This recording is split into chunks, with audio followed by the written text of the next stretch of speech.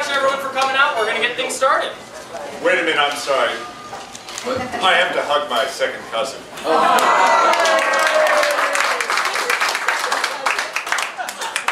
I have more?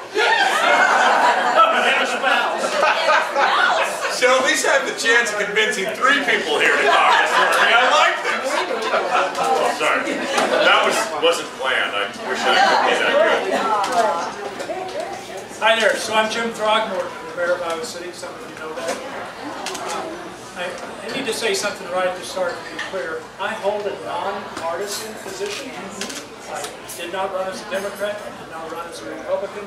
Therefore, I'm not here to endorse the governor. I'm not here to endorse any particular candidate or anybody.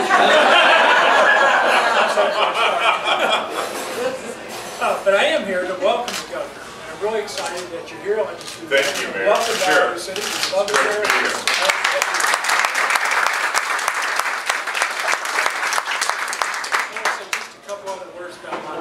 State that I truly love. I have a certain kind of history that goes back to the mid-1960s when I worked at, that's right, Glacier National Park, a place that I really love. That's a strong place in my heart. But I have my history of Iowa City, Montana goes deeper. I have my mother's grandfather died in Anaconda, near Anaconda. He was a copper miner.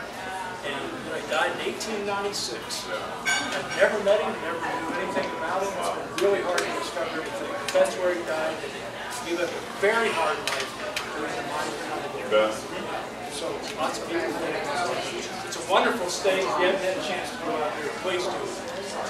One other thing, he's got a reputation that to do with darkness. It doesn't matter if you're a member of the Democratic Party or the Republican Party. That matters because we've got to make sure that we have control over our elections, not somebody. Governor, welcome down. Thanks so much, Mayor. Yeah.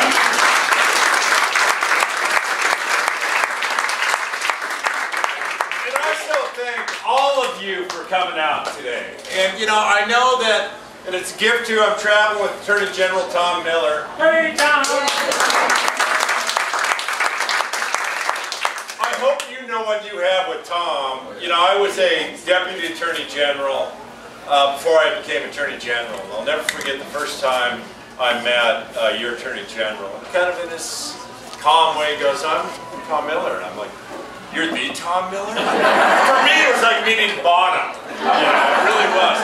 And look, I get that about these times that you have people that come to visit you and they try to make all kinds of attenuated connections to Iowa. So I'm not even going to mention that my great-great-grandpa settled in Henry County in 1850, or my mother was born in Ottumwa, actually. The family store through the 2 World Wars was in Lowell. Because that's not why we're here. Right, cousin? That's not why we're here. No, we're here for the sake of our country and for the sake of our country standing in the world. And for the sake of the America that we're going to pass on to that next generation. We're here to make sure that Donald Trump's a one-term president.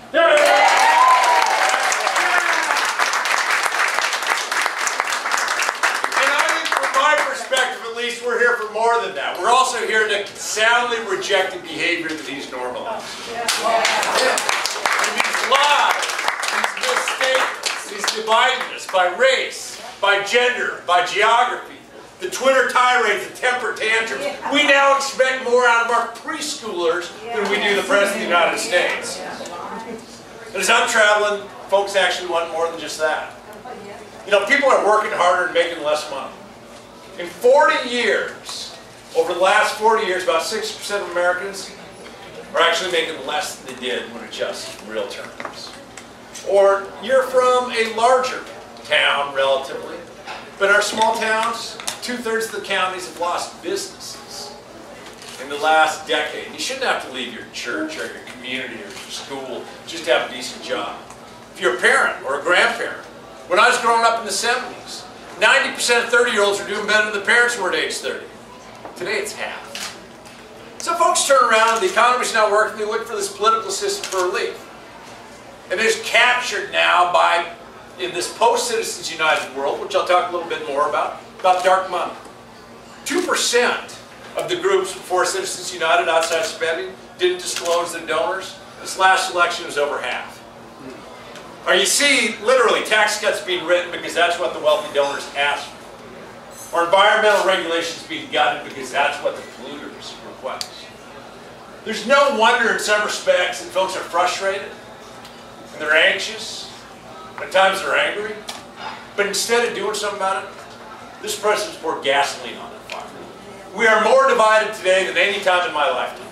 And forget about Twitter or cable television. You can't even have conversations around a Thanksgiving dinner or often in a tap room without politics dividing us. He is dividing us in our communities and our country.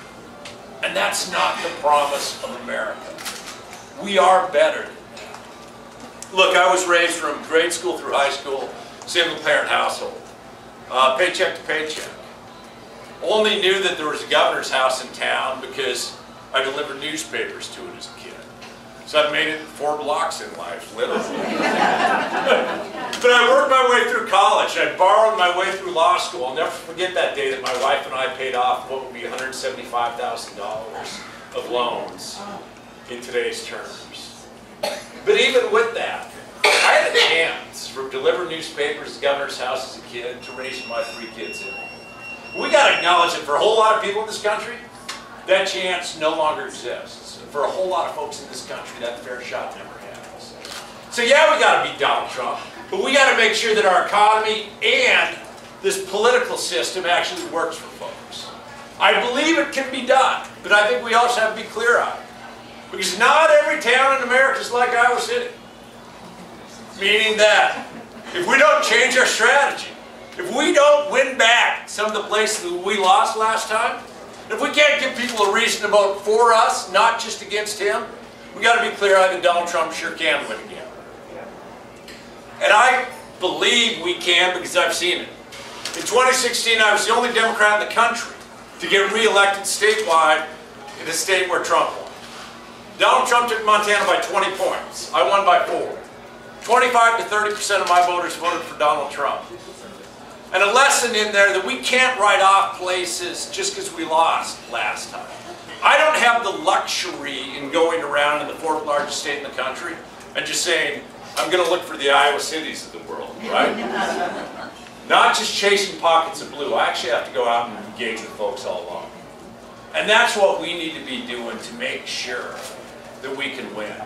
And look, I get that I'm the 37th candidate in this race or something like that. You know, when I first got in, so I announced in my high school classroom that I went to and that my daughter's in, then actually did day of press and came to Des Moines. And first I'm walking in and somebody goes, "It's so great, but what took you so long?" And fact of the matter is I had a job to do.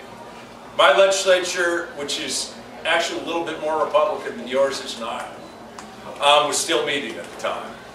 And I had to do things like save health care for 10% of our population, get Medicaid expansion reauthorized. So I certainly wasn't the first in.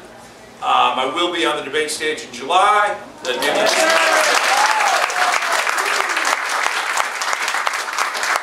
I do believe also in this greatly divided time, the government can work.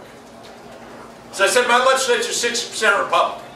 And even with that, yeah, we've been able to expand health care to 100,000 Montanans. Yeah, we passed one of the most progressive and aggressive laws to kick dark money out of our elections. Yeah, we've made record investments in our K-12 system.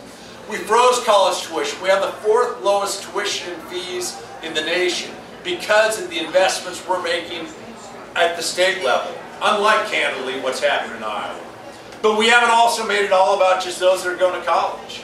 We've made 7 of my 10 community colleges, 5 of my 7 tribal colleges, not even about a degree, but about a professionally recognized certificate or apprenticeship, so people can actually make a decent living learning some skills. As a result, folks are climbing into the middle class in Montana at a higher rate than any other state in the country. Been able to do that by certainly, I look for common ground, but that doesn't mean you compromise the values that we all hold. I also have more vetoes than any governor in the history of Montana. I have stopped every single attack on a woman's right to make her own health care decisions, because those aren't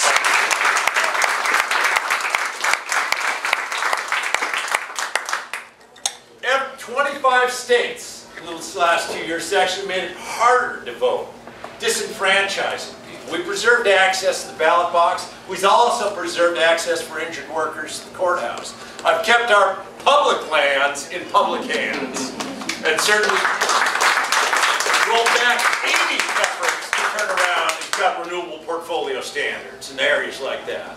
And as a former union side labor lawyer, I've protected every single time the right to organize and collectively bargain. And how I win and how I govern are much the same. I'll never forget when we were trying to get Medicaid expansion passed. It was 2015. This was the heart of the anti-Obamacare time. Went to a town called Choteau, Montana. Choteau's a town about 1,700 folks along the Rocky Mountain front. And I show up in town, and literally everybody knew why I was coming because the Koch brothers were so kind to mail everyone these postcards that have Barack Obama and Steve Bullock right next to one another, saying, "Bullock's come to your community to destroy your healthcare system." But I showed up, and instead of just telling them what they needed, I listened. First person that spoke at that town hall was the hospital administrator. He said, "You know what? 43% of the people that walk through these doors don't have health insurance." A couple folks got up afterwards and called me a communist or something like that. But then there's probably the fourth or fifth speaker who was a rancher. He was the chair of our county commission, your county supervisors.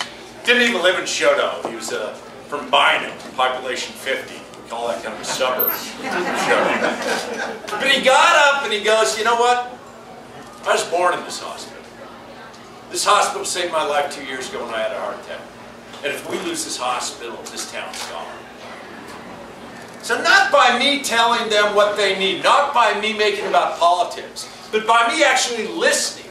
That's what gave that Republican legislator the courage to defy the Koch brothers, defy the party leadership, and pass it. So we went from 20% uninsured to 7% today. Even throughout Iowa, because of your privatization of your Medicaid, your rural hospitals are at risk. We haven't lost one rural hospital. That's how government ought to work. And I do fundamentally believe that DC could learn a bit from Montana. Now, I'm not going to say it's going to be easy, and I know some people say, "Oh, Montana is just a small state." A little bit bigger in population than states like Delaware or Vermont. I'm just saying. Just saying. But I think also, if we're not willing to address the thing that's holding Washington, D.C. back in so many different ways, and that really is the toxic influence of money in our system, we're not going to get anything else done that so many folks are talking about through this election.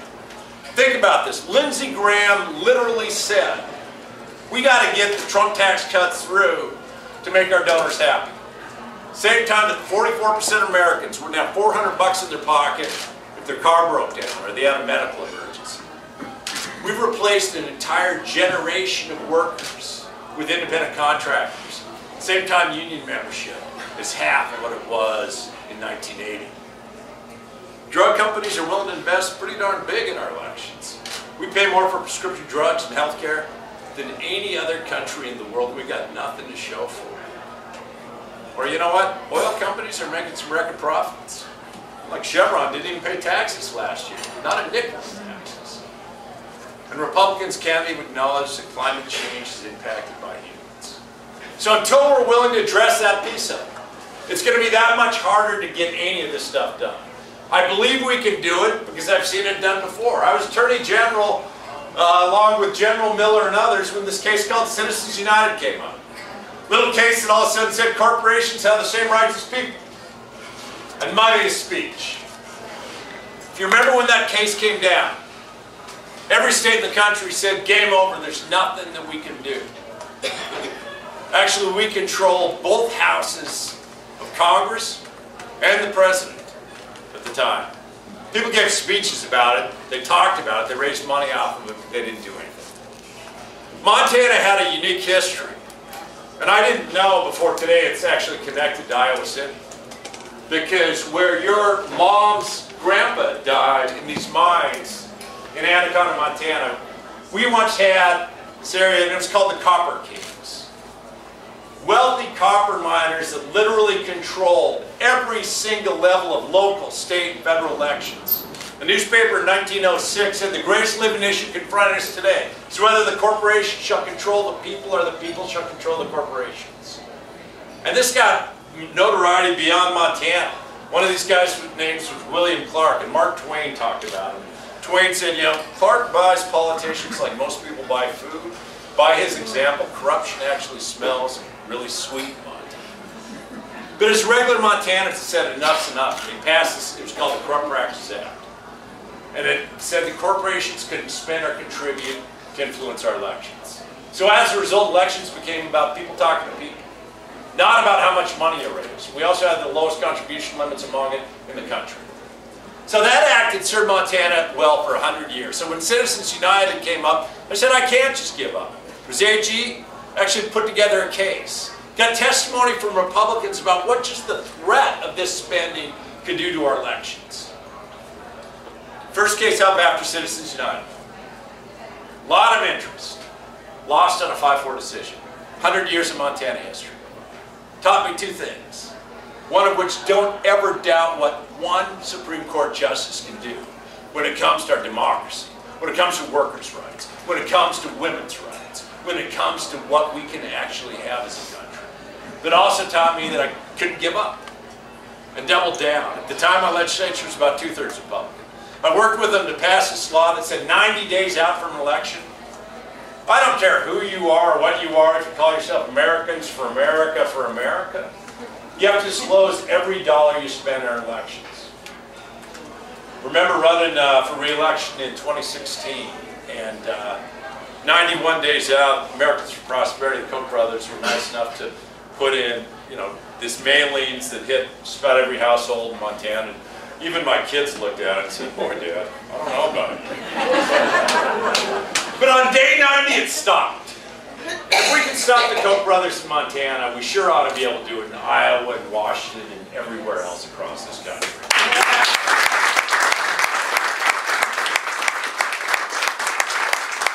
Look, this is the most important election of my lifetime. It is about beating Donald Trump, but it's also about preserving this 243-year experiment called representative democracy. Because it is getting shaken now, and the foundation of it really is. It's about making sure that not only can we win in D.C., but we can win in Iowa. Little secret that I don't know if other candidates have told you. We'll be hanging out here for about the next 210 days. And then we leave! You know what? You have 30-year counties in this state that went Obama, Trump.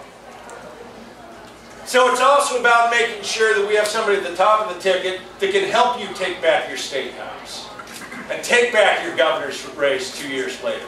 Because when you look at what's happening to healthcare, education funding, the rights of women, across the board, workers' rights to organize and collectively bargain in Iowa. Yeah, it's important who's in D.C., but it's also important who's in Des Moines. Thank you.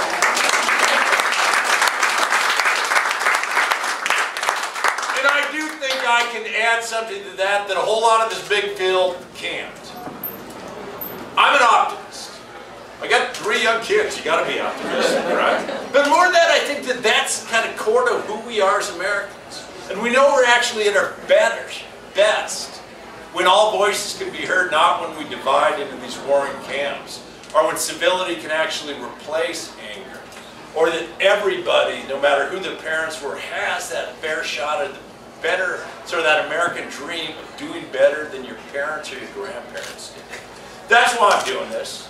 That's why I'm so excited about it. And that's why I would be remiss if I learned along the way that I know we still have 205 days left. And I know that you all take this very, very seriously. And I also love the Iowa Nice where I talk to somebody and go, yeah, you're on my list. And I'm like, well, how big's your list? But I ask you to take a close look. Because I can't do this without your help. So I ask you to dig into this. To look at both what I've done and what I can do. Because I think I can add a heck of a lot to that. With that, thank you. I will answer almost any question. I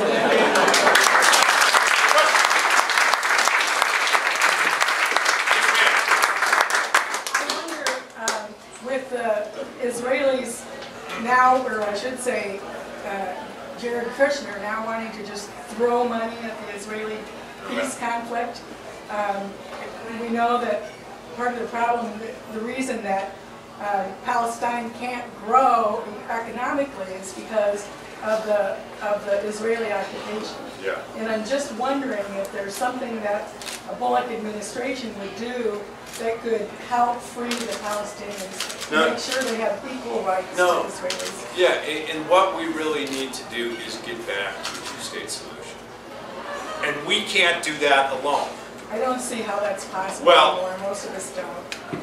Well, I can only hope, because what this administration hasn't helped this out at all along the way. And that's what I think, maybe not the leadership in Israel, but I think that's what folks in Israel and Palestine really look to seek along. So I can't give up on that idea, and I don't think the international community can give up on that. I've had the chance to, it's pretty amazing when you go through Jerusalem and what you're seeing along the way. Yeah, I'd also say it was interesting because shortly after I got into this, I was actually at the Chicago airport, and I'd just been on Rachel Maddow, and somebody said, "Oh, you're that Governor Montana." and he was a rabbi from outside of Chicago. And so I asked him, like, what do you do if all of a sudden you're no longer the head, of your synagogue when you run for president? Now, his advice to me, I thought, was pretty searing in some respects. He goes, no, I do think that we have to continue to fight for a two-state solution. But what even concerns me more today is that I have to have police officers outside my synagogue. And the level of division that we're seeing in so many respects today. The problem is that the Israelis have such control over Palestinian lives that they can't even move from one place to another in their own territory. Yeah. And it's just, what most of us are looking at these days, and I mean by some of you. Many of us are looking at these days, is that Palestinians don't have freedom of movement. All we're looking for are equal rights between Israelis and Palestinians. I don't care whether it's one state, two state, whichever way you're looking at it. But just as long as we have equal rights for Israelis and Palestinians. Palestinians are living under Israeli control with a total different law section. And that's the definition of apartheid. I'm sorry. And I do think it does. I mean, I personally think we have to continue to fight for two-state solution. Yes, sir. I'm a member of Veterans for Peace. We're in the process in Congress of approving a $750 billion military budget for fiscal year 2020. At the same time, the budget for Center for Disease Control is about $6 billion. The increase in the military budget is 5 times the total budget of CDC. So I have 2 short questions. Would you, as president, see a need and a rationale for reining in military spending and our military activities overseas? But the second question is, in your campaign, would there not be a political pragmatic advantage for you to talk about that? Because this ranges from, this is not a conservative thing or a liberal thing. It's not a Trump versus Obama thing. It is common sense. So what's your opinion? No, the other thing I love about Iowa City is they say, this is the answer, what's your opinion? No, but look, I've been to Afghanistan, I've been to Kuwait as Commander-in-Chief of the National Guard. I've sent people on their 4th and 5th deployments and welcomed them home. And you think about someone joining the National Guard today at age 18 has never known a time where we haven't been in conflict. Now there is one piece of this looking backwards. Every time that we've been in previous conflicts, we actually said we either got to suck it up by increasing taxes or doing things to pay for it. But that's not what happened under, certainly when Bush started the first piece of this. I do think that we have to be very, very careful in our military spending, and we should be questioning how we're spending the money. I look at the overall values. Number one is protect American people. Two, and the next president's going to have a lot to do in this, is strengthening these alliances, because this post-World War II order, where our friends expected and counted on us, both in trade and in military policy, has changed substantially. Three, deter our adversaries. You got to do that with dialogue as well. And fourth, promote sort of the values of American human rights and democracy.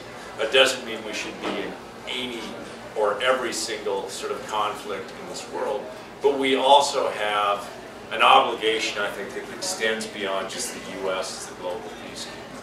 So I do think that we need to do greater scrutiny and also recognize that the threats of yesterday are not necessarily the threats of today.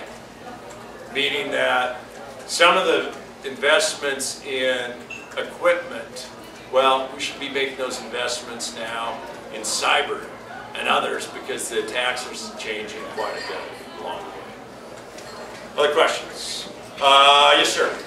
I would guess offhand that a good substantial majority of people here right now would say, if asked, that you are, as we used to say, right on the issues. And that's a very good start. But then the question is, how do you bring it into reality? You've been at Steptoe. You're familiar with Washington. You know how it works and doesn't work and why. Yeah. Now you've got a Republican-controlled Senate. Yep. So how are you going to do all these wonderful things in Des Moines that you've been able to do in Montana? What? Well, I'm not running for governor here in Iowa. In D.C., not Des Moines. Oh, and I said Des Moines. Yeah, well, hell, I'm 85 years old. What do you expect? D.C. Yeah. How are you going to do in D.C. what you were able to do in Montana with the enormous power? I mean, it's not just the Koch brothers, as if that wasn't bad enough, but it's every one of these major industries. Yeah. So, the military has more lobbyists than there are members of the House and Senate. I mean, you're familiar with all that. Yeah. Okay, so yep. why are you going to be more Yeah. successful at bringing this wonderful platform of ideals Yep. into existence Than anybody else? than any of the other, what you described as 37? Like, look, and in part, I'd say because out of this field of 37, there's only one that's actually done it. And I've done it my whole time with the Republican legislature. I've shown that you can bridge some of these divides. I begin with this base premise that, to be honest, even if it's a presidential candidate, most folks in this great country, they don't have time to come even listen to it, or time to engage in politics. They're worried, is my kid going to get sick? Am I going to lose my job? But the values that most people have, right? I begin with this basic premise, that the values you want is a safe community, a roof over your head, a decent job, clean air and clean water, good public schools, that belief you can do generationally better. That's how I've organized in Montana from those values perspectives. I think one thing you can do even without changing Congress when it comes to money in our elections, and I'm the only state that did it. I said, under Citizens United, I can't tell you that you can't spend corporations, but if you want to contract with the state of Montana, I want you to disclose every single dollar that you're paying or contributing to influence our elections. Think about it, the federal government did that on day one. They contract with dang near every business in America. At least you'd add sunshine and transparency. And I told it, and executive order and administrative. Yeah, you can do that by executive order. Regulation. Yep, and then I'll tell you one other piece too. Like I told this story of Shoto, but I could have told you probably 20 Shotos around the state. Like when I was getting Medicaid expansion through, I went to all kinds of what would be hostile territory, the places that had rural hospitals that had to stay open. If I was president, yeah, I would work to build relationships with those on the other side of the aisle. But you don't just make your case there. The next president should spend as much time in Kentucky as he or she does in Washington, D.C. And I think the rules are now written in D.C. for the status quo, for nothing to happen.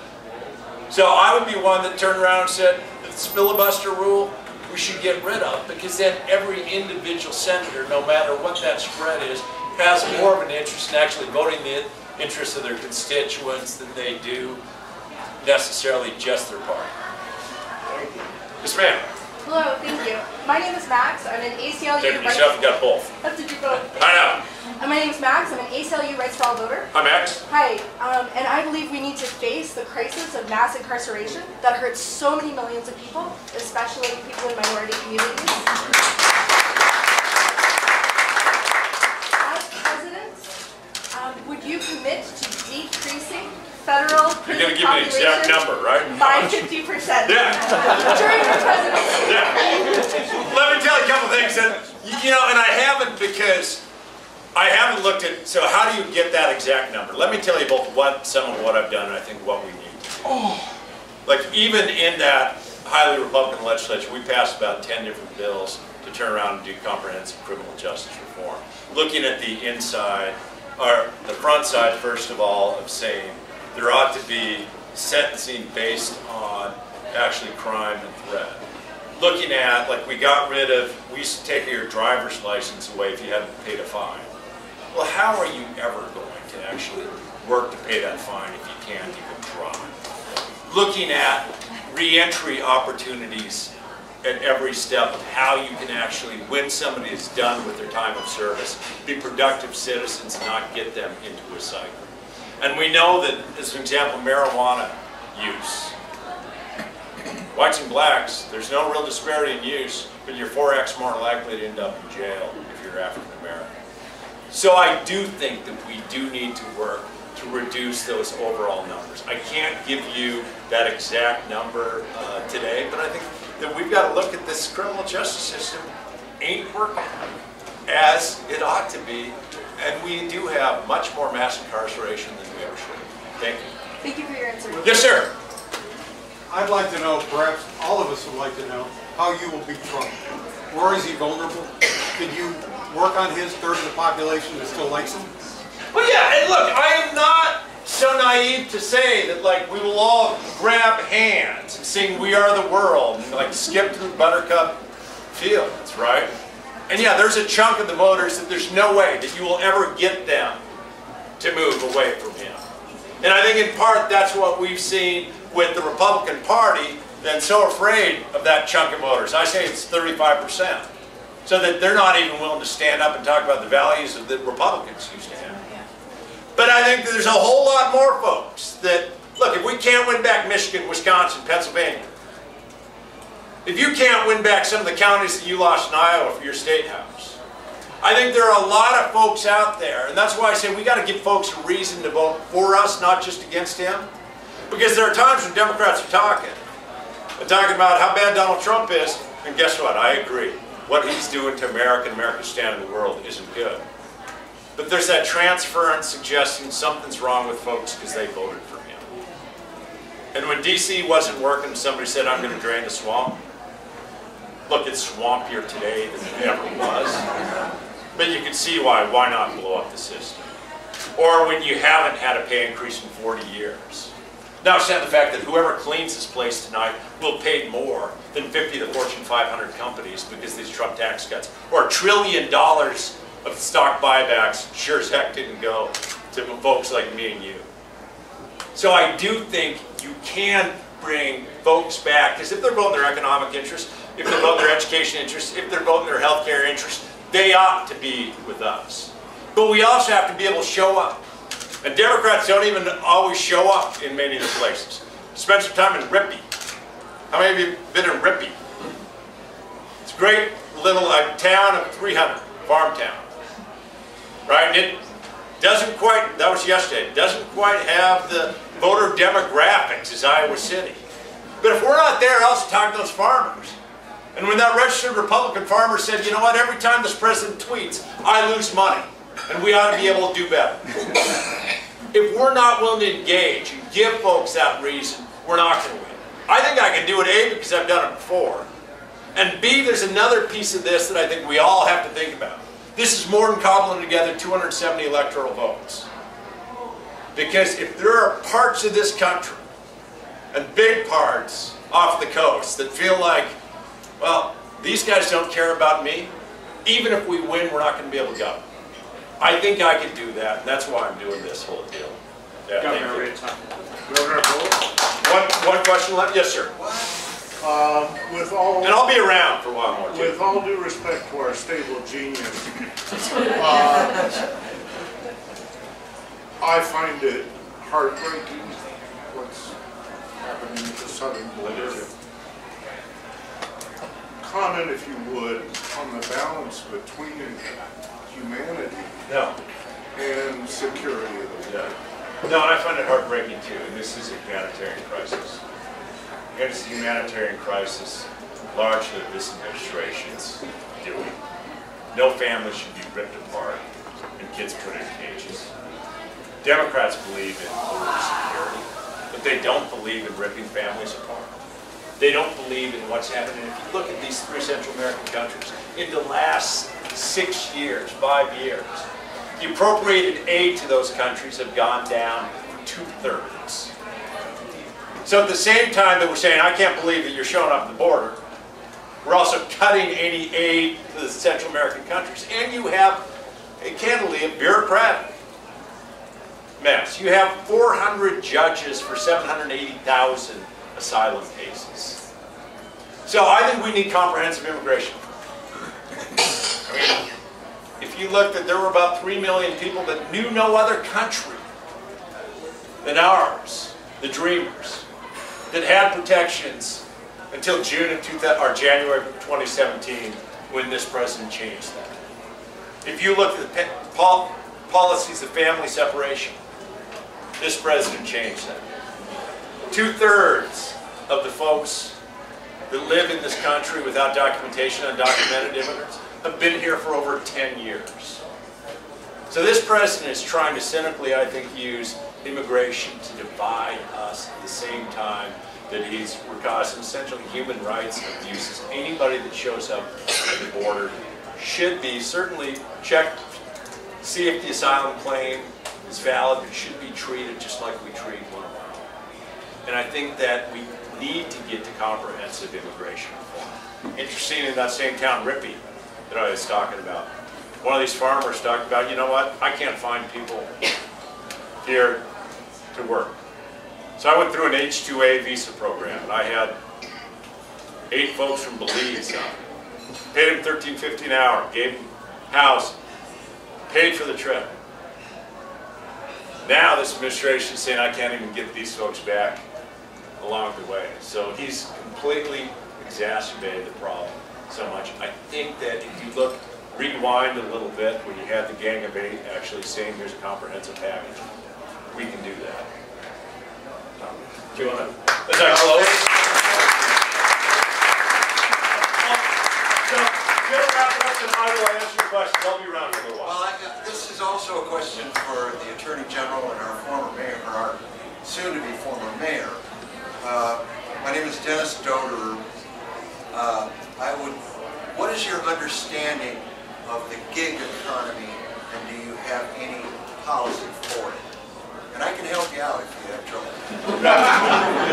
I'll try to answer this real quick then. Tom was just, our Attorney General was going to say a couple of words. The gig economy right now is from the perspective of what you have is you have 2 times as many workers working in the quote-unquote gig economy as you have union members, and that includes public unions. You have actually turned around and de-incentivized investing in workers along the way.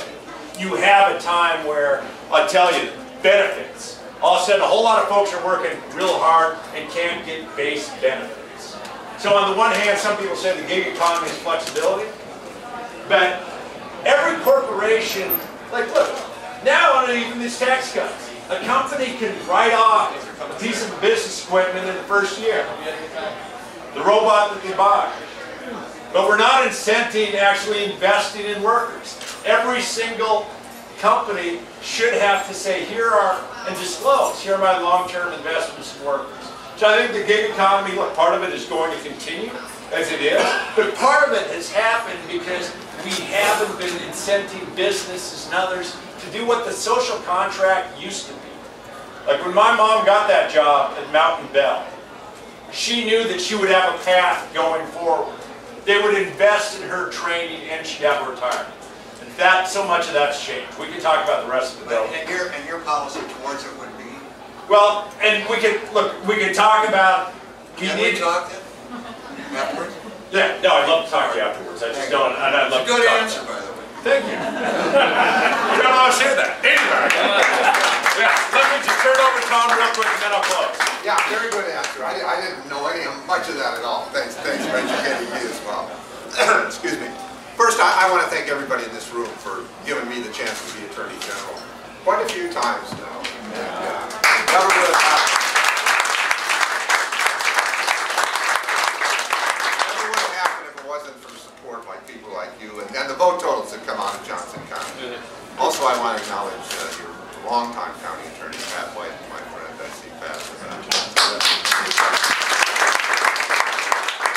And finally, I want to tell you why I'm a supporter of Steve Bullock. I've known him for about 12 years. I feel I know him quite well. And here's what I know. It's what I call sort of the package, or the Bullock package causes me to support him. First, he's a man of enormous integrity and character. He will always do the right thing, even if the political pressure or other pressures are the other way. He conducts his personal life in the utmost integrity and character. Secondly, he's an incredibly able guy, smart, talented.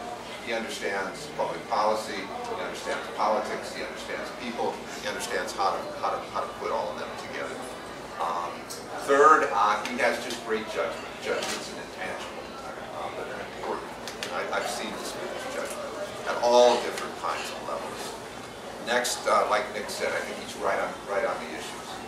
But my clincher for him is the way he connects with people. You know, of all the people I've seen in Democratic caucuses, which is quite a few now over the years, he connects with people better than anybody except Barack Obama. He talked a little bit about that in terms of being out of the state and connecting with people in rural areas and working class people. That's an enormous asset for this campaign and also to be president. And also I've got sort of a selfish interest in supporting him and hoping that he's our nominee. That is that I am a proud Iowa Democrat. But I'm also a worried Iowa Democrat. Iowa's been moving in the wrong direction. We need to move it back. And we need someone at the top of the ticket that can help us do that. I firmly believe Steve is that person. In large part because he connects so well. That he's the only one that's done this in a state like Montana, in rural places, in working classes, neighborhoods. He's the one, and also because he connects. They're connected together. I think he's the strongest that we can have on our ticket, so that we can get the legislature right, so that we can win some Senate seats, so that we can protect our 3 congressional seats, so we might even win the Senate race. So I have sort of a selfish interest in your being the nominee. You know, I ask you to think about this man, think about his qualities, and give him any consideration you can. And people are supporting him. I am. If you do choose to support him, I can assure you it will be a very good campaign. He's got a terrific staff, a lot of organizers now, and he's a candidate that you can always count on, a candidate you can believe in. So if you do support him, I think you'll enjoy it and you'll believe in it. And I believe that we can make a big difference in Iowa and the country. Thanks.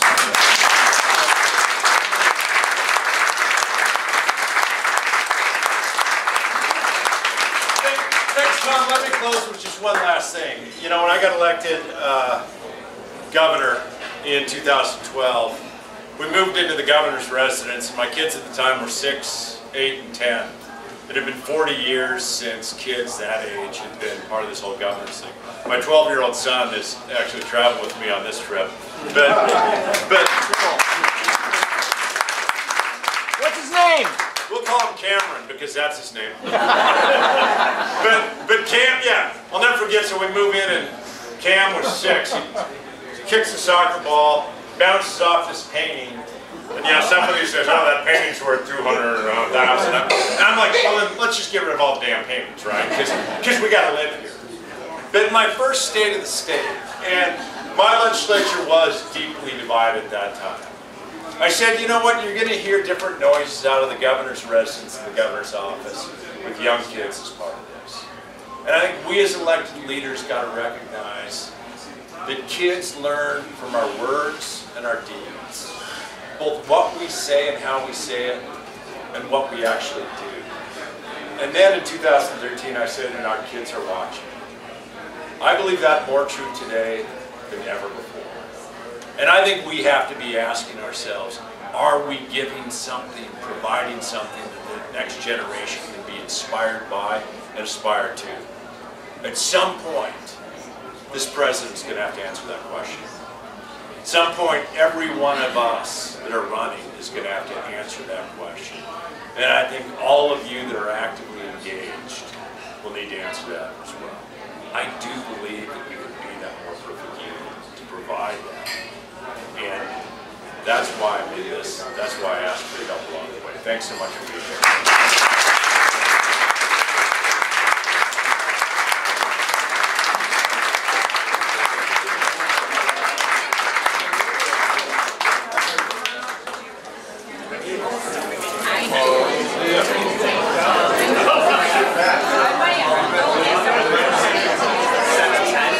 Hey, Robin.